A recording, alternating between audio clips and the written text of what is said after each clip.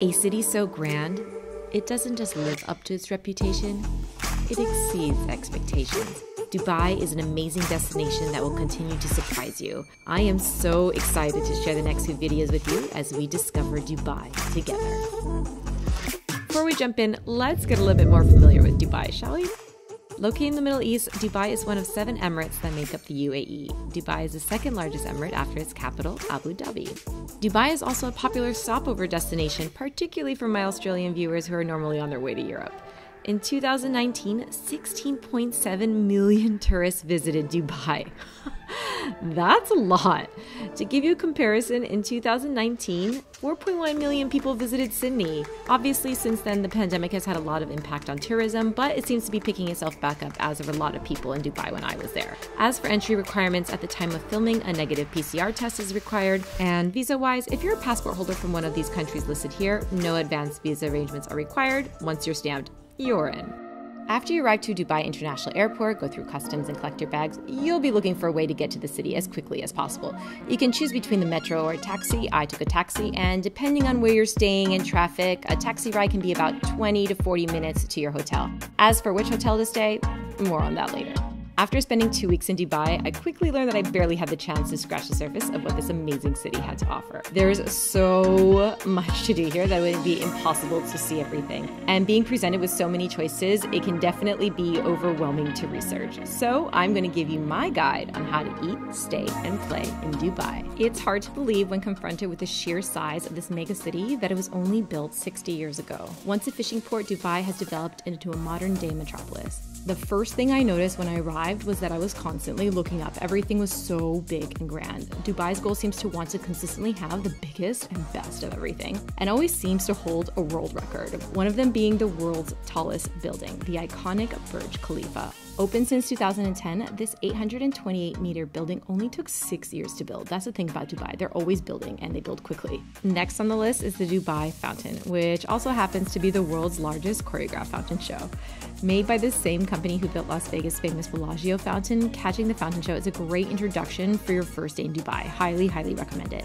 And an insider tip for the best place to watch both the fountain show and the light show on the Burj Khalifa at night is from Time Out Market Dubai, which now leads us onto the next important topic of food. My first day in Dubai, and I was like, you know what, where am I gonna get lunch today? This is gonna be a pretty, important step into eating in Dubai. It's like kind of a melting pot of lots of different cultures. So I was like, where am I gonna go? And you know what, I know exactly where I'm gonna go.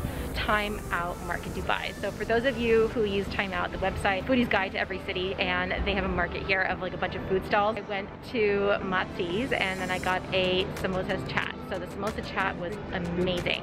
It had like a vegetarian samosa with like curry on the bottom, and then it also had some mango chutney, which kind of gave it like a sweet and tangy taste to it. The pomegranate seeds and a chat dressing on top, and I wish you could have smelled it because it smelled incredible. It was like a flavor bomb right in your face. And then also with the spices, it's kind of almost like a slow burn. That was a solid, good effort for a first meal. I'm pretty excited. I was impressed, and I'm so excited to eat my way through Dubai because the city is like a foodie mecca, and I'm ready to try everything. Another must-do is the Dubai Mall, formerly the world's largest mall. I think you guys are starting to get the picture now. You are bound to get completely lost in this thing, so make sure to download the app to help you navigate your way around. An experience not to be missed is the high tea of At.Mosphere, located on level 122 in the Burj Khalifa. If your wallet allows, splurge for a window seat and take in the view. Trust me, you can always figure out the money part later. Next, can we talk about the food? Everything was fantastic. The market fish was turbo. I was literally in heaven. This was by far the best high tea I've ever experienced. Even if you're not into high tea, trust me, this experience is so worth it. You won't be disappointed. Make your reservation. You can thank me later. It's lobster. I'm having lobster with high tea.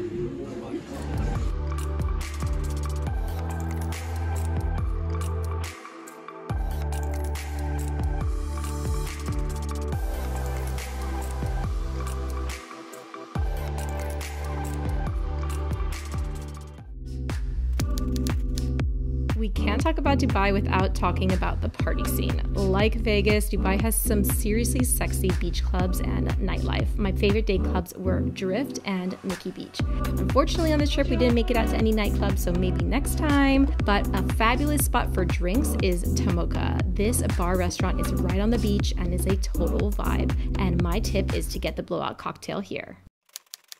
Alright, so today is a big day for me because I am finally getting shawarma. So this is the thing that you're supposed to eat here when you come to Dubai, and I'm at Allo, Beruit, which is supposed to be the place to get it, and it looks bomb skis. I got the chicken shawarma, and I am so excited to try it. Let's try it.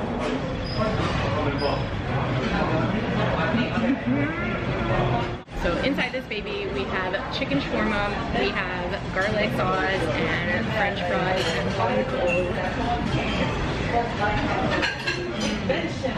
eating food like this is the reason why I travel. It makes me so happy, and I always remember a place by where I ate, and what I ate, and how it made me feel while I was eating it. I definitely need to find some street eat shawarma while I'm here, but this place is legit. Definitely if you're in Dubai, check this place out. It's super cute, and shawarma is awesome. This is Karak Chai, which is supposed to be the #1 street eats or street drink to try when you come to Dubai. So this is a chai tea, and it has condensed milk in it. So let's try it out. Yum, you can taste the condensed milk right away, which gives that really nice sweet creamy flavor. And then also the chai is a beautiful chai tea. And honestly, this is what the locals drink every day, and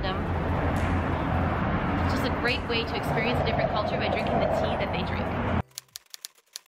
If you're looking for a luxurious getaway just minutes away from downtown, look no further than Park Hyatt Dubai. This amazing 243-room property has Mediterranean and Moorish influences, and the architecture is just beautiful. Everything is whitewashed with bougainvillea accents and wooden tones, and this hotel is a foodie's paradise with so many options of eateries to choose from. The brunch was one of the most decadent brunches I've ever experienced in my life. We also had a chance to visit the Indian restaurant here, Cinnamon Bazaar, which was incredible and definitely had a lot of unique touches. There is also a French restaurant, and then the buffet here, and then the cafes. Everything is so good. You will definitely be spoiled for choice. So whether you're looking for a romantic getaway or a girls' weekend away or just a reason to pamper yourself, you'll definitely want to consider Park Hyatt Dubai. We booked one of their skyline view rooms, which had a front-facing view of the creek, and I just wanted to say a warm thank you to Park Hyatt Dubai for looking after us during our stay. Now, let's talk about their brunch. Listen up, you'll want to come very hungry for this one because this gourmet buffet has everything us foodies could ever wish for. From unlimited lobster, oysters, caviar, risotto with shaved truffles, foie gras, yes I repeat, foie gras, and of course champagne. I was literally in heaven. So I'm here at Twiggy, which is the beach club here at Park Hyatt, and it is beautiful. It has an infinity pool looking over the creek, and the feels here are like Mykonos, Saint-Tropez vibes. Music is soft house.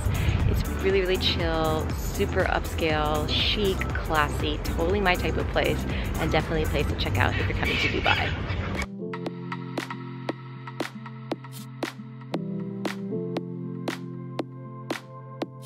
So we're currently at the Wet-Bay, which is a sunset bar here at the Park Hyatt. I have a caprini in hand. Happy Sophie, and then we're gonna quickly go home and go back to the room and get ready, and then we have dinner reservations at Cinnamon Bazaar tonight, which is supposed to be the Indian restaurant here. It's supposed to be really, really good, and I'm really excited, so I'll check back with you guys in a bit. So now we're at Cinnamon Bazaar, and if you're familiar with London's restaurant scene, you would have heard of the Cinnamon Club by Vivek Singh. I was really excited to try his new outpost. The food here is modern Indian, and to start we had the aloo curry, stuffed with truffle potatoes and topped with caviar. Next, we had the king scalp ceviche with pressed persimmon and more caviar, followed by a meal fit for an Indian banquet, including chicken tikka, a kokada fish curry, steamed basmati rice, and of course, some garlic naan. Everything was so good, but my ultimate fave was the pan kulfi on a stick. This is my first time having this traditional Indian dessert, and now I'm officially a pan kulfi fan. I really hope you enjoyed today's video and discovering Dubai with me. If you got something out of it, please remember to give it a thumbs up and subscribe to my channel if you haven't already. I have a whole Dubai series coming to you soon. If you've been to Dubai or have any questions, please feel free to leave them in the comments below so we can create a community thread. Thanks again for watching, and stay tuned for a sneaky peek of episode 2.